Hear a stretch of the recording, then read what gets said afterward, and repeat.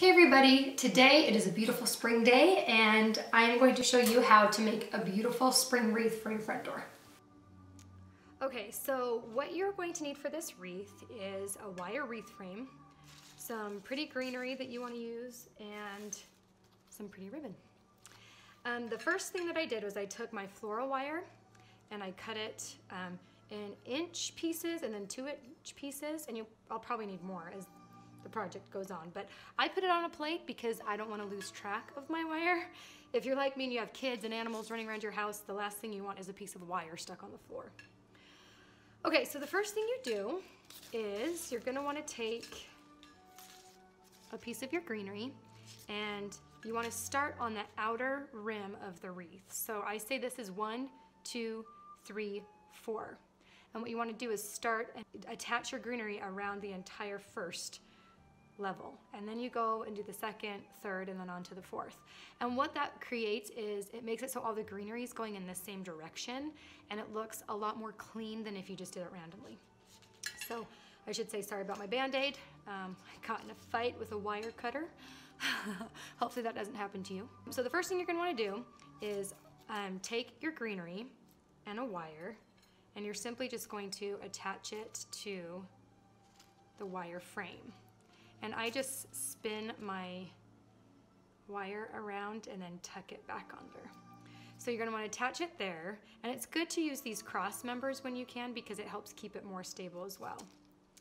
And then simply, I'm going to do one kind of in the middle, not quite on the end, just so that this piece, since it's shorter, it's going to keep that shape of the wire frame. So basically that's what you do. So I left this part off because when you take your second piece, I'm going to match both ends together, and then I will wire that on.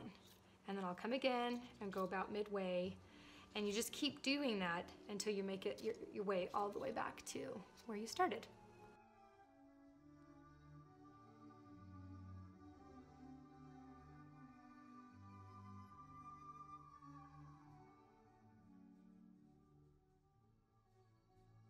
Okay, so I've completed the first circle, as you can see, and now I'm just going to start on the second.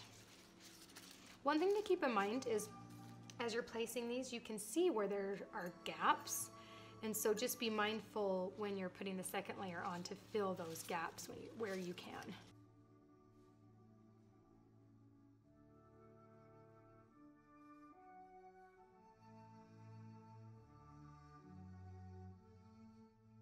So now that I have all of the greenery on the wreath, it is time to add the pretty ribbon.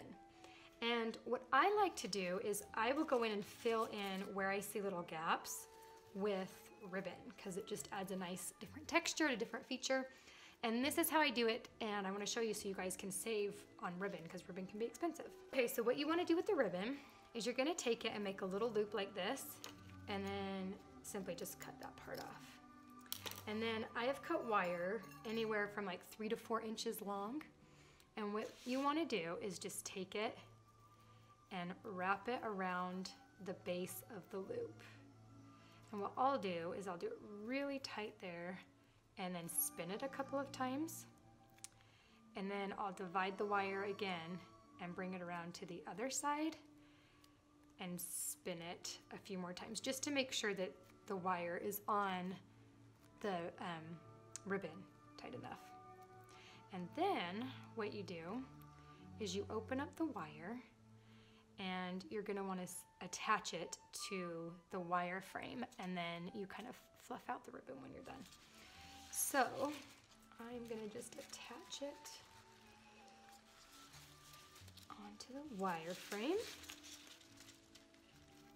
Make sure you twist the end of the wire, the floral wire, to the wire frame so that it doesn't blow off in the wind.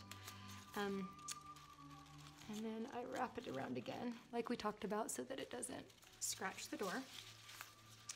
And then you take it and fluff it out.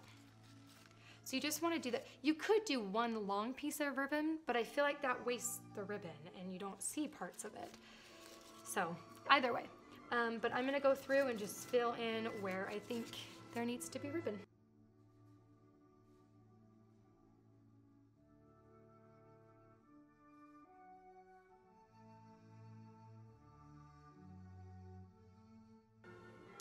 Okay, so now I have all of my little ribbons placed in where I want them.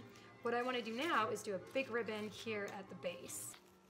I kind of gauge how much I'm going to need by doing this very precise technique. But then I will just cut the ribbon, and don't worry, we'll make the ends look pretty. And then I find roughly the middle, and I stick my wire there. And I loop it around so that they're facing on the outside so that I can manipulate them easier if I need to.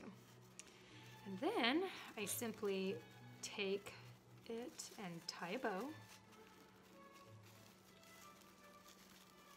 And then I'll go in and make it pretty afterwards. It is a little easier if you attach it to the wreath first, but for the sake of showing you, I don't want to do that. So you basically just tie a bow, still the wire's in the center there so you can see it. And then you want to round it out a bit.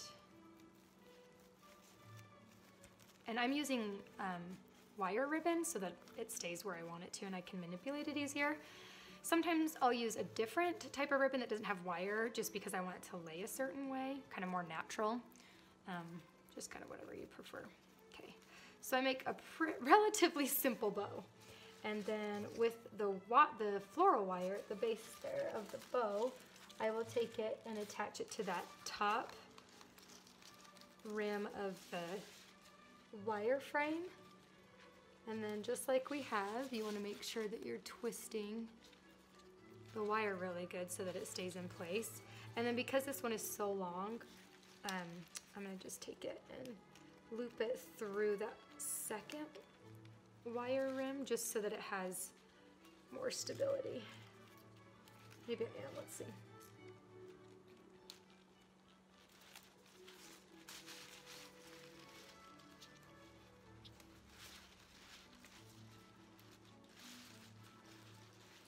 The other reason why I'm doing this is because I want to be able to, if I ever need to change the bow out, I want to be able to see where the wire is. So, okay, see I've attached it there, and then now I'm just looping it through, and then I'm going to just simply connect it like that. Okay, so then you've got to come back to the top, and you want to just make sure, sometimes what I've done is I will wire the legs of the bow. Like I'll do a little wire there and a little wire there. I think I'm just gonna leave it like this though. Again, you wanna just fluff it, and then this is what I do to the ends. I kinda want this to be longer, I think that's pretty. So I will take the ribbon end and fold it over like that so it looks like a nice pretty finished end. Oh, we need a little bit more. So you do a triangle, right? And then you fold it over one more time. And then that will help secure, so it's like the end of a ribbon, right? And then what I do is I cut this part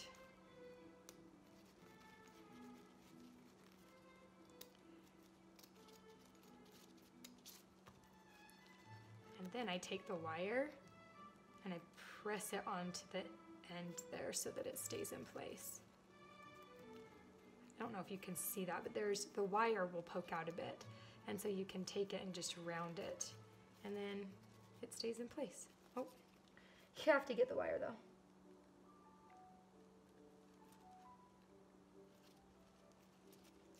So that way you have this nice pretty finish to the ribbon, and it will last through the weather too, which is good. So again, you just make your triangle, fold it over. This one I anticipated the width. See how there's that wire? You just take it and pinch it into the other side.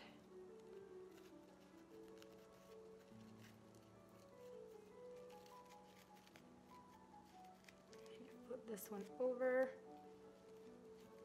and take that wire and just sit it through. See? That one's not quite as pretty, but it's more secure, so.